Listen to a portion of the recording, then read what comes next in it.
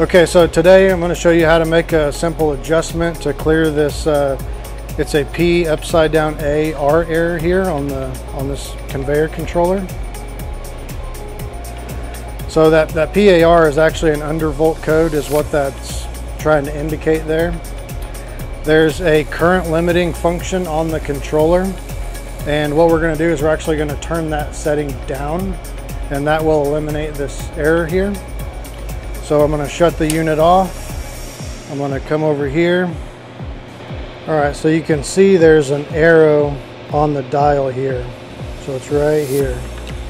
What we're going to do is we're going to turn this dial so that the arrow is pointing directly at where it says current limit here.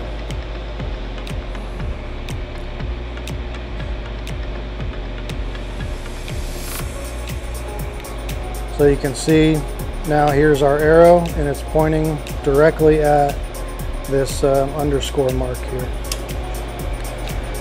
Now when we come back over here, you'll see that our error code went away. So like I said, just a simple adjustment there is a quick, easy way to eliminate this error code if you do see it. That's it.